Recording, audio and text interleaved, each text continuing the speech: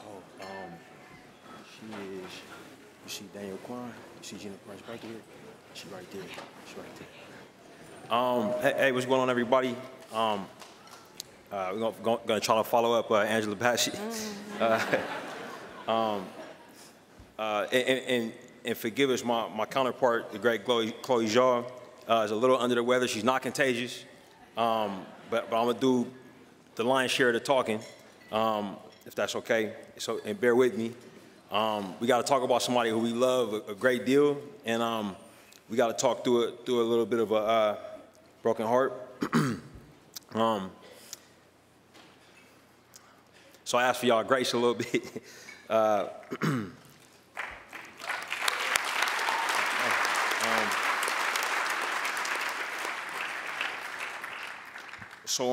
I first met Michelle Satter over the phone, November 17th, 2001.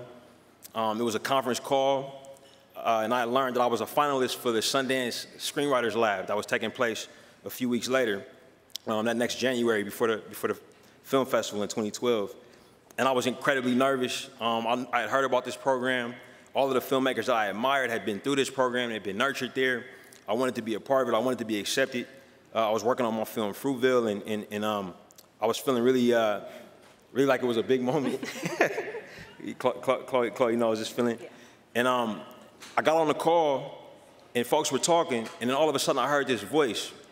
It was like a magical voice, because immediately, as soon as this person started talking, all my anxiety faded away. It was incredible. And I was able to speak clearly and think clearly. And then as soon as we got off the call, all the anxiety returned. And I felt like I blew the, I felt like I blew the call, and I blew my moment. And I was amazed to hear that I had been accepted a few days later, and I was off to the races to this lab. I arrived at the lab, and I think I was late. Yeah, you were. I was late. Yeah. Yes. Walking stereotype. But I come in there late, and in the circle they're already talking, and it's a fire and it's snow, and I'm a Bay Area guy, and I'm like excited to see snow, you know, and I sit down in this circle, and I feel, you know, deeply inadequate, and I missed everybody introducing themselves, so now it's my turn to introduce myself, so I fumbled through that, and then I hear that voice again, and I see the person that it's coming out of, and that person was Michelle Satter. And as soon as she started talking, you could see like the whole room's anxiety shift away. And when that lab started up, I met all the staff and everybody who was working under her there. They all seemed to kind of embody that same vision, that same spirit. It was a comforting spirit. And then I got to meet my lab mates, and they showed us their movies.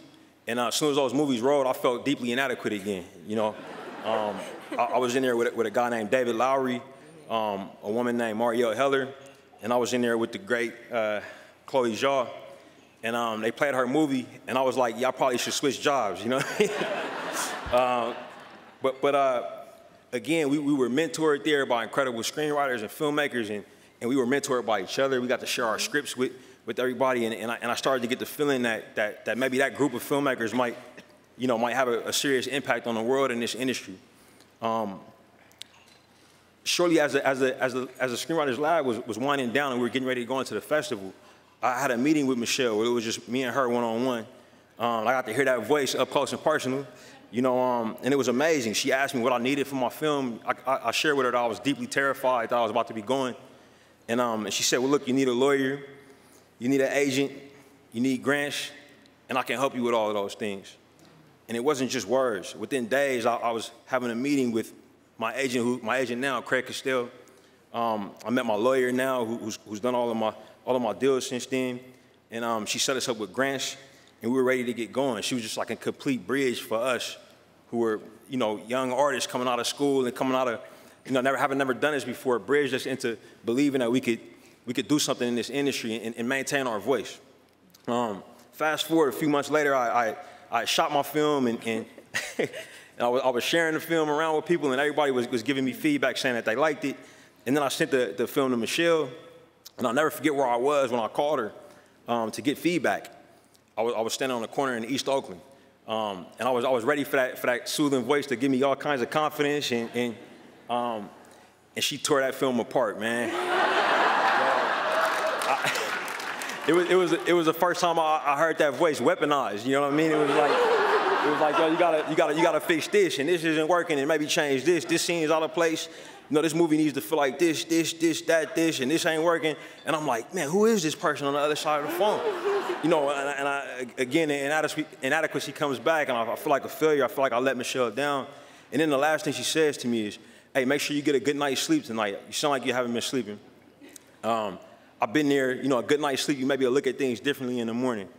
Took her advice, and I went back to the editing and saw that every single one of her notes was the real deal. And I realized this was the first person who was watching the film and giving me feedback that actually cared about me and cared about the film. She was incredible, and we went to Sundance, film premieres, and leading up into that, she made the most incredible introduction that she's ever made for me. We were getting ready we had been accepted to the festival, and she gives me a call, and she says, hey, do you guys have anybody running your social media?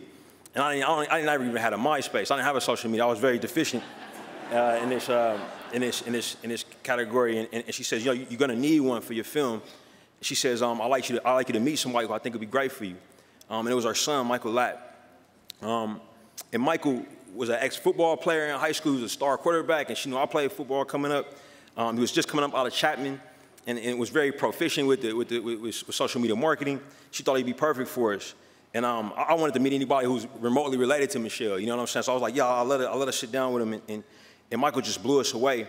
He built the most incredible social media campaign for our film before it was even acquired. Once it was acquired, the distribution company kept him on, made him a professional at it. And he and I got to collaborate outside of the film industry to start Black Off and Human Rights and do all types of social justice advocacy and find an intersection between the arts and activism. Michael's work changed the world. To know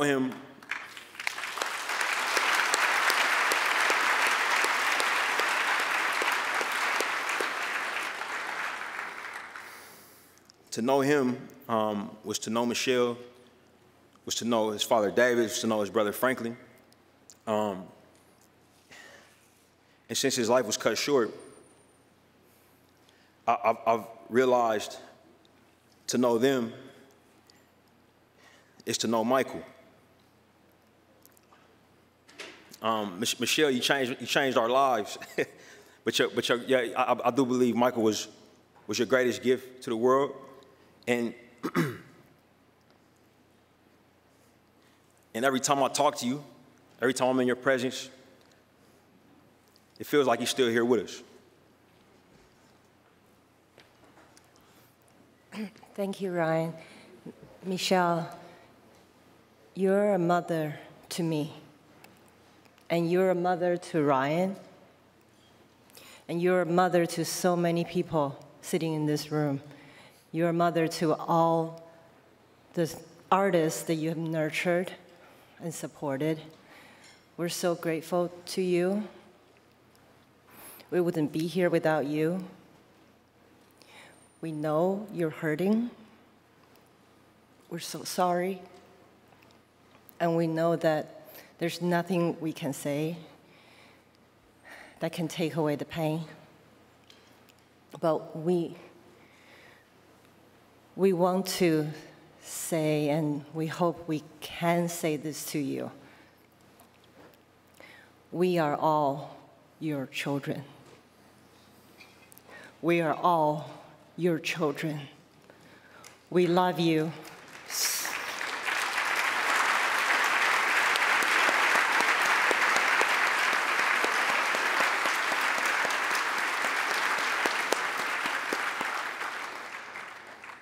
We love you so, so much, and we will stand by you always. Always.